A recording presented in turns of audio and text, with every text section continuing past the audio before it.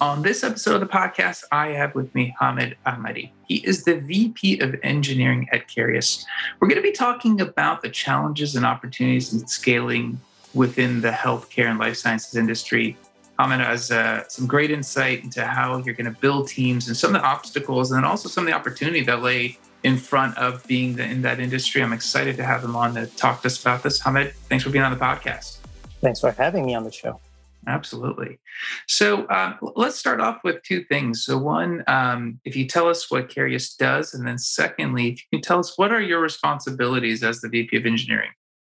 Carious was started several years ago with the idea that it's not acceptable to see people die from unknown infections in the 21st century. We envision a world where infectious diseases are no longer a serious threat to human health, which, of course, with the situation in the last year and a half, we know that this is a tough goal to achieve. Unfortunately, most of the traditional diagnostic methods are not really effective in many cases, as they require knowing where the infection is so that you can test the infected tissue.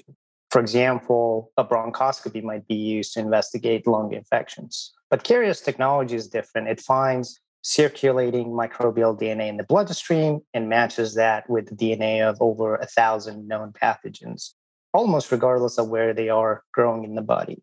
This makes the Carious test a very effective and low-risk diagnostic method, especially for vulnerable people like those with a compromised immune system who can't go through invasive diagnostic procedures.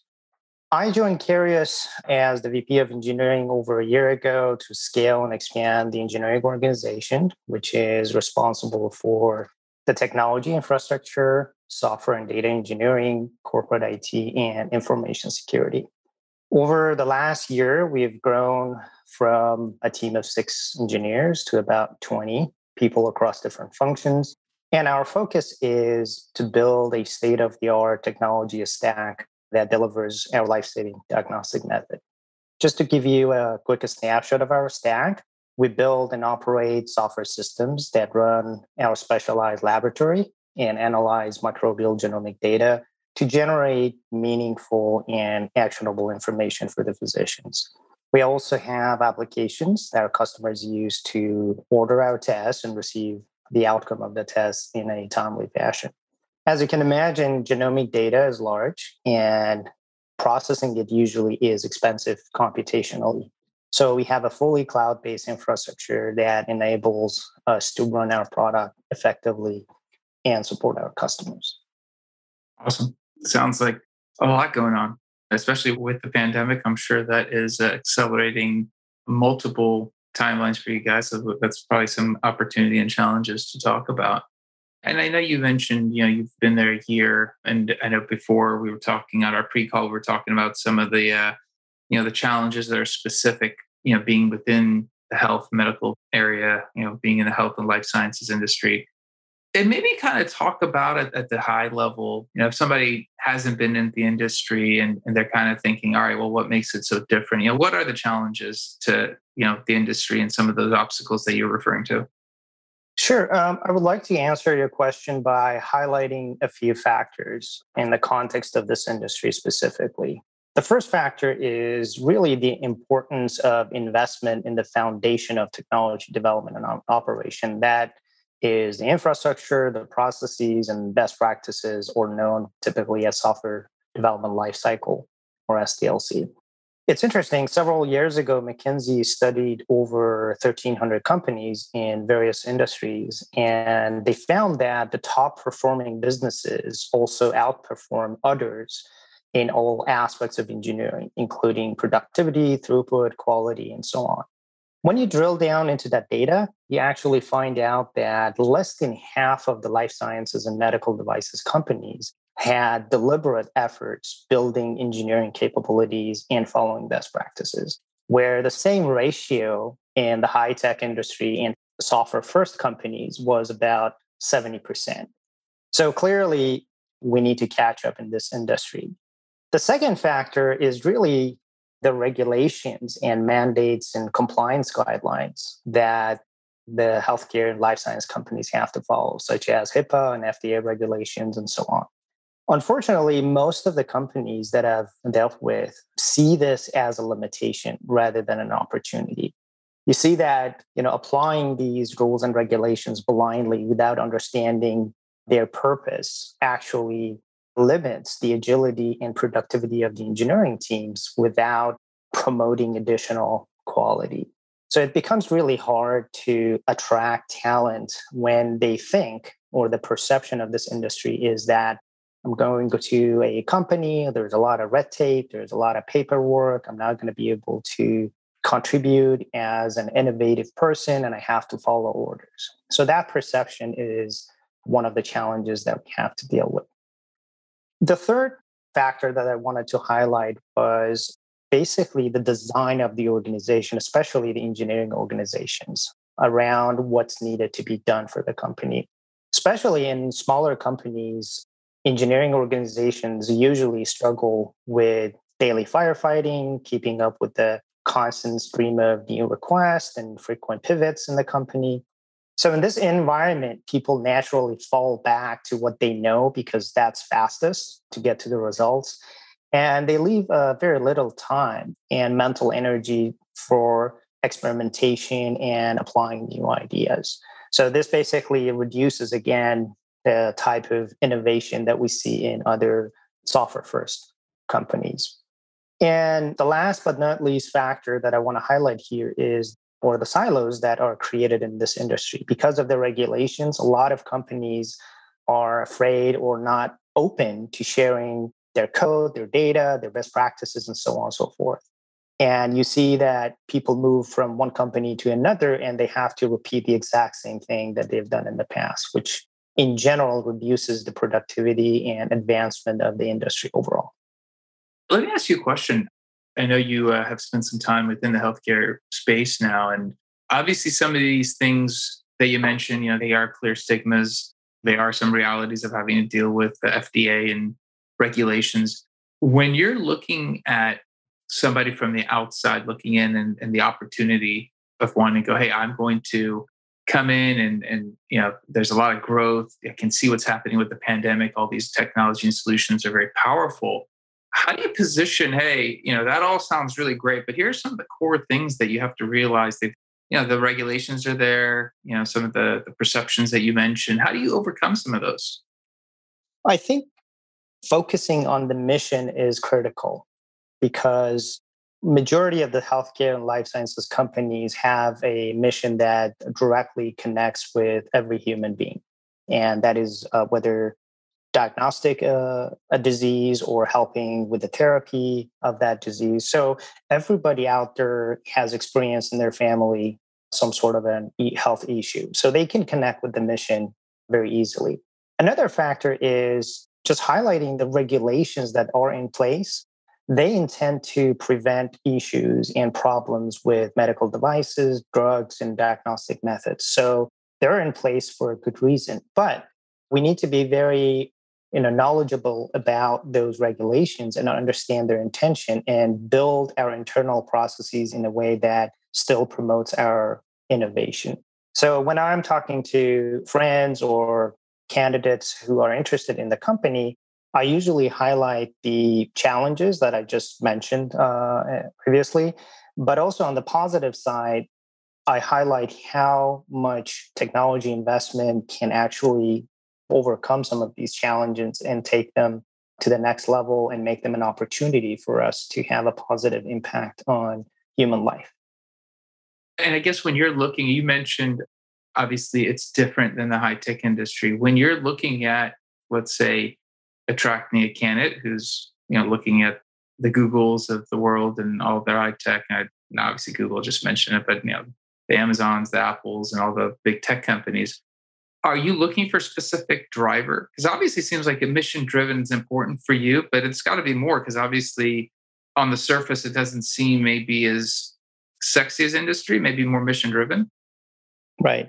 When I made my journey from high tech to biotech, I was in the same seat, right? So I was investigating why I should join a life sciences company. And what attracted me to that company beyond the mission was really the fascination around human biology. So we deal with the edge of the technology in humans' knowledge around biology. So we deal with DNA, we deal with thousands of microbes that I personally hadn't heard of before or knew that there was such a disease in the world. So not as an engineer, you learn a lot about organisms and disease and human body and biology, along with applying your technology knowledge and the skill set to make that knowledge into a product that benefits people. So it is really interesting when you join these types of companies. The ramp up is not mainly about whether I know the tool set they use for CI/CD or for the infrastructure management. The terminology is new. The data set that you deal with is fairly new. And the people that you have to interact with are also different. You have to interact with physicians, with pharmaceutical companies, with diagnostic companies. And these are all new areas that I think is fascinating, at least from my personal view. Obviously, I think it's a completely different industry from, you know, I guess in your case, I know you made your way from Microsoft and into the biotech, health, and life sciences industry. So you had to go through this process, which is good to kind of hear from your perspective.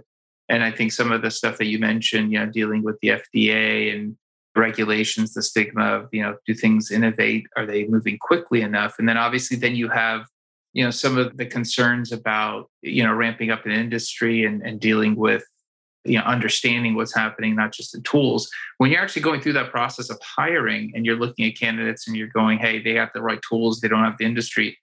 Are you thinking, oh, I need to bake in lead time for this person really to get to understand my business? Or when you're hiring, is it typically, listen, you come in and you get the nomenclature as you go, and it's not that big of a learning curve?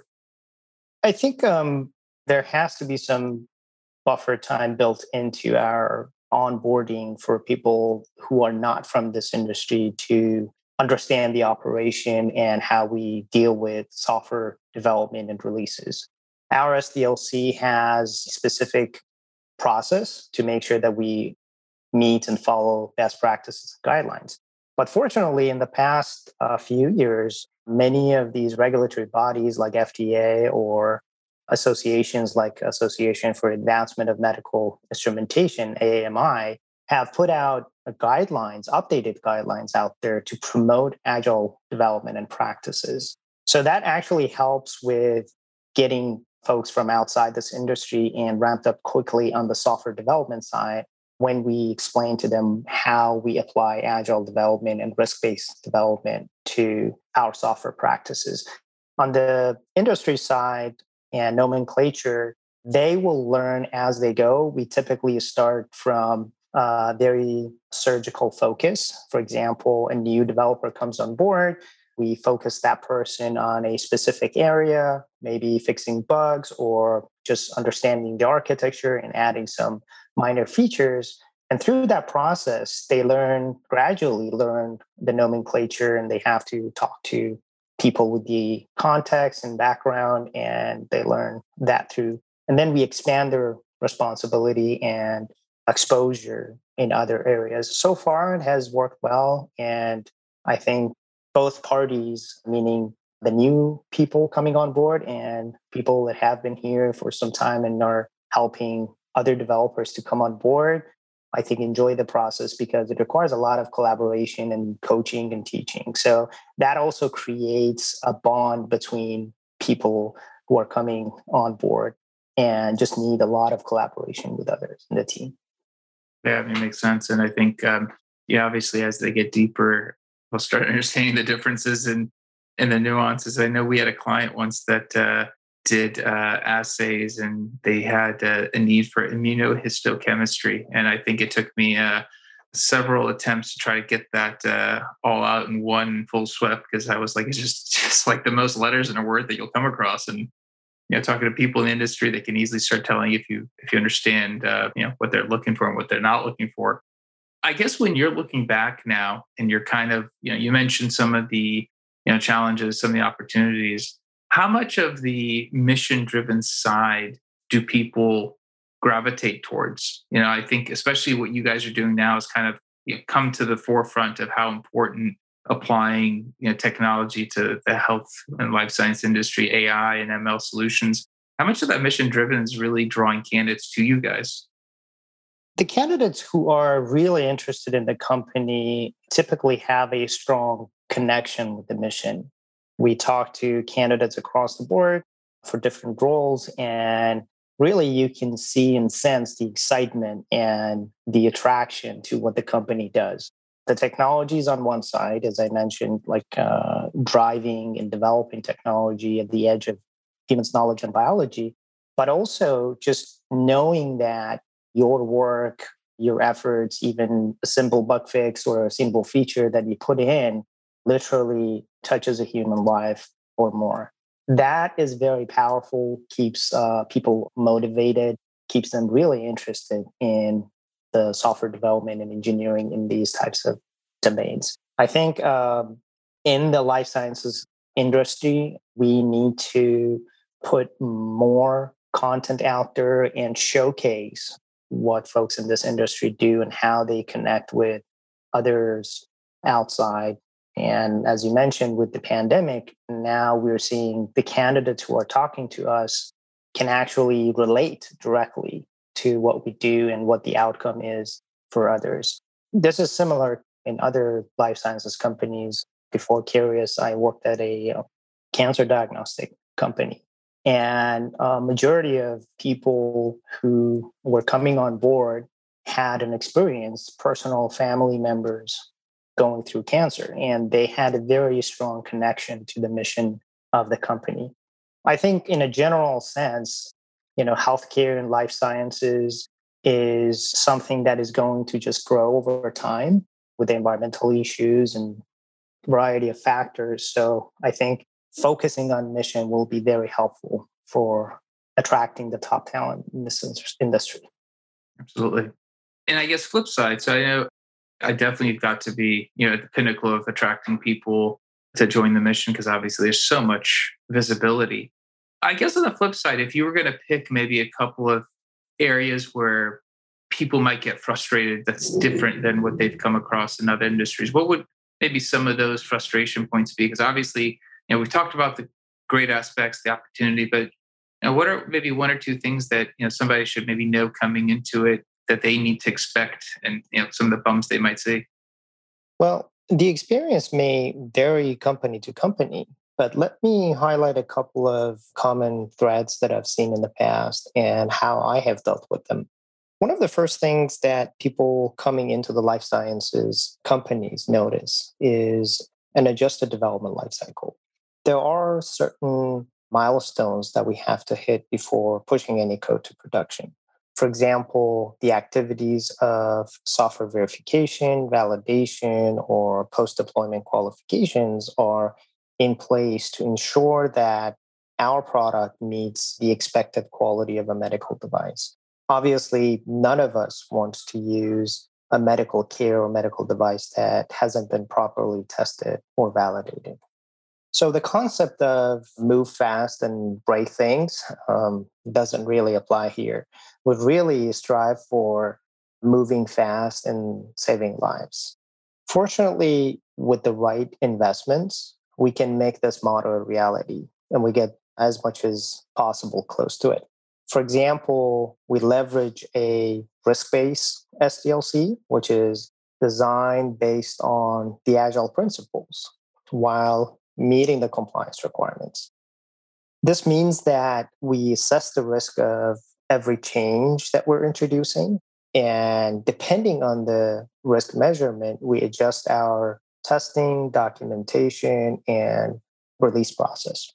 We are also investing heavily in automation, both at the infrastructure and testing fronts. For example, our blood sample processing flow in the lab, which we call it order to report, takes usually about 1 day in reality.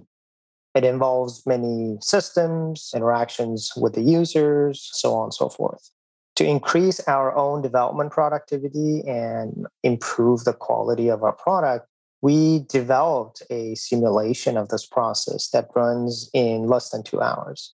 So this gives us ability to quickly test our change and get a sense of the quality of the output going through this simulation and catch bugs or regressions or issues very early on.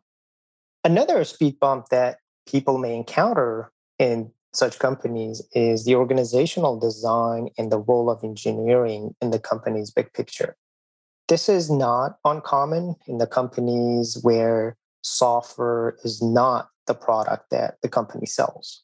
And sometimes engineers may feel that they're not set up for success or to deliver their best, and they're just a service organization.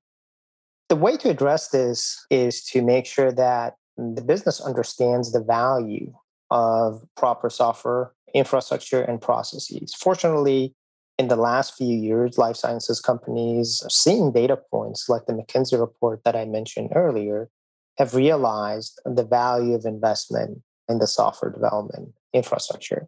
And now they're looking at software engineering organization as a potential competitive advantage rather than just a service organization. I've certainly been lucky at Carius where we have a very supportive leadership team that allows us to invest in building state-of-the-art infrastructure. I often use a Lego analogy to convey this message to my team and others in the company. Engineering organizations are really building reusable Lego pieces with different colors, shapes, and utility. The business then takes these pieces and based on their imagination, product roadmap, or market demand, they assemble them to solve a diverse set of problems. This model not only empowers engineering organizations to be more agile, reduces the maintenance cost, and reduces the technical debt, but also gives the whole company a boost in agility and scalability. As an engineering leader, I've really enjoyed building teams in this industry with super technical and creative people, giving them the tools and the space they need, and just watching them go deep into problems in domains with really high uncertainty. It is really satisfying for any engineer to see these innovative Lego pieces fit together perfectly and create products that potentially save lives. Awesome, man.